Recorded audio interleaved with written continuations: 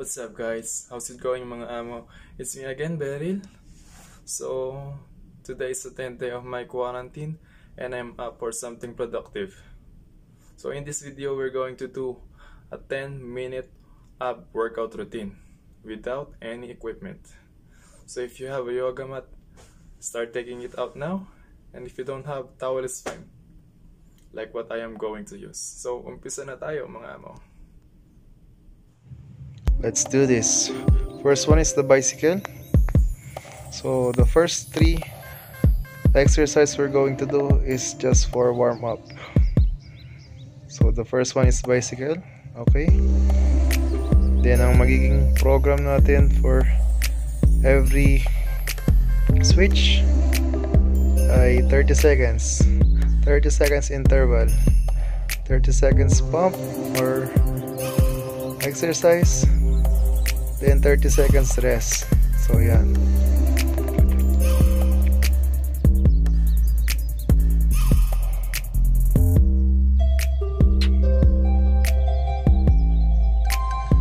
So 15 minutes more.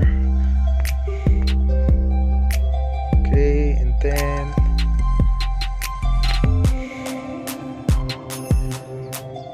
Okay, here we go for our second warm up. This is what they call scissors.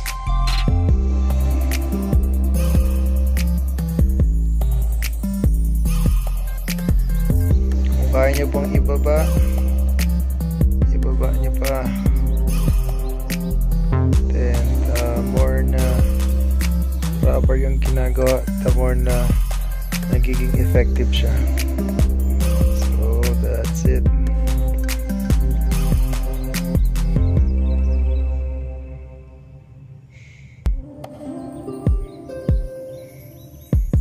Seconds.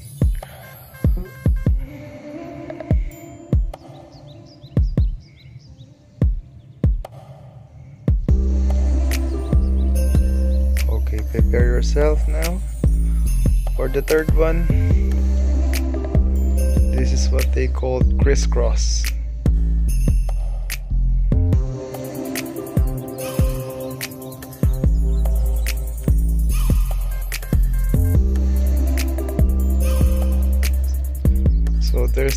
So this first 3 is stretching. It's also like a stretching for your ab. Then wag nyo rin pala kalimutan before kayo mag-perform ng ab, make sure na makapag-cardio kayo ng konti. So medyo nag-expand yung abdominal nyo, then prepare siya. So sa mga panibagong physical activity.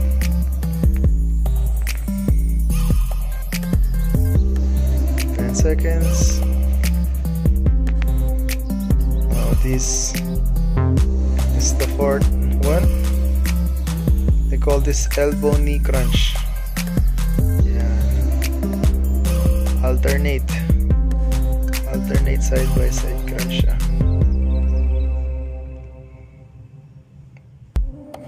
Ang wina-workout nito is every part of our abdominal, obliques, lower ab, upper ab. Mafe-feel mo siya bang ginagawa mo siya. So napaka-effective nung elbow and knee crunches. 15 seconds.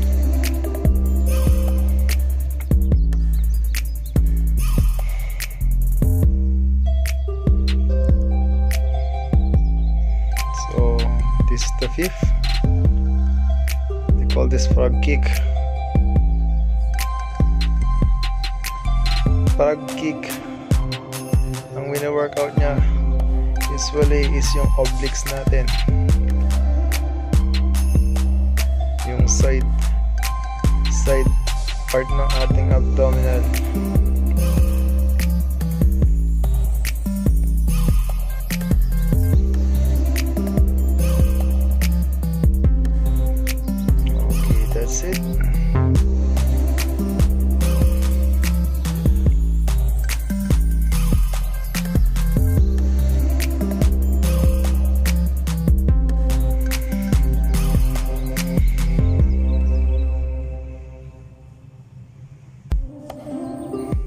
seconds.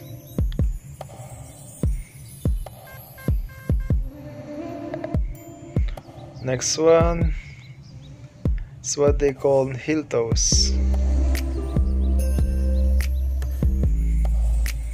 Aabutin mo lang yung toes mo. Then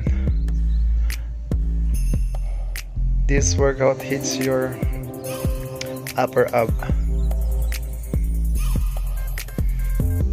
So sa mga hindi maganda yung genetics nila, maliliit yung upper ab, then malaki yung lower ab,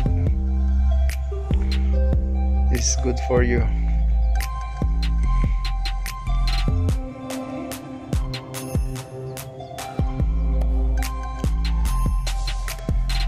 Then 10 seconds.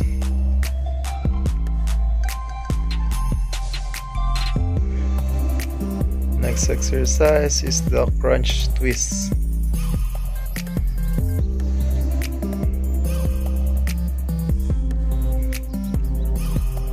This is also for obliques, but then hinihits niya rin yung ating upper ab.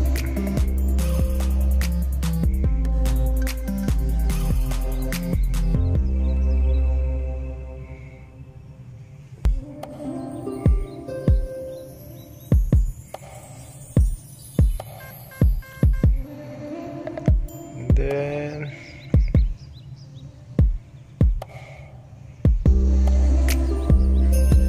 that's it.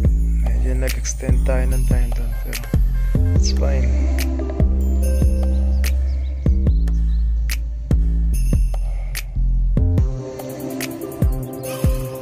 Next one is the basic crunch.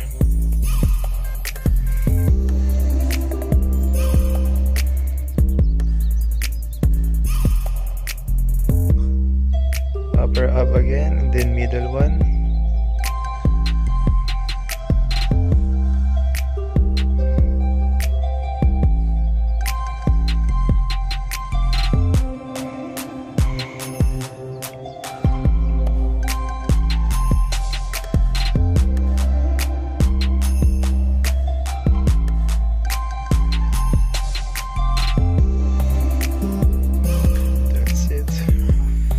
So whenever you feel exhausted, syempre sa continuous program natin, even though may 30 seconds rest every program, keep going pa rin.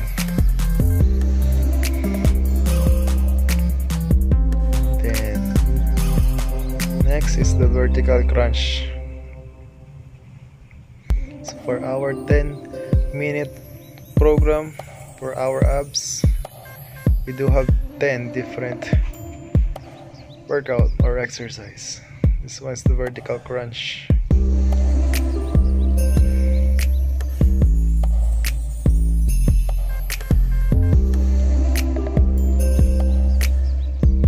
This crunch hits your ab very hard.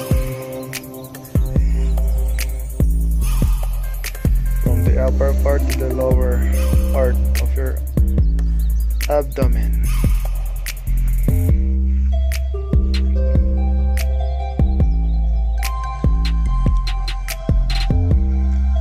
And 10 seconds. Last one is the shoulder plank. Shoulder plank for 30 seconds, then that's it. After your stretch, kailangan i-contract mo siya.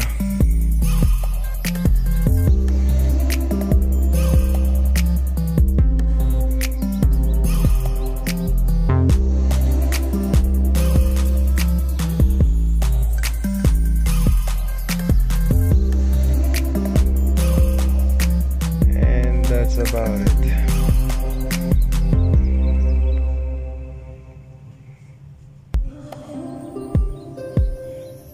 That's it. Take a deep breath, and you're all done.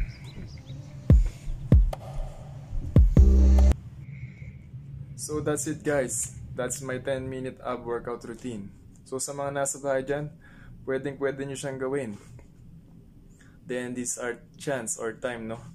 Para makapagpaganda ng katawan, to be fit, and to be healthy. Sabi nga nila, lalo na sa panahon ngayon, these are time the most para mag-look after tayo sa health natin. Dahil nga, itong virus na to is yung madalas tinatamaan is yung mga mahina yung immune system, as what I've known, no? So, salamat pa rin po sa mga sumusuporta, sa patuloy po yung mga nanonood.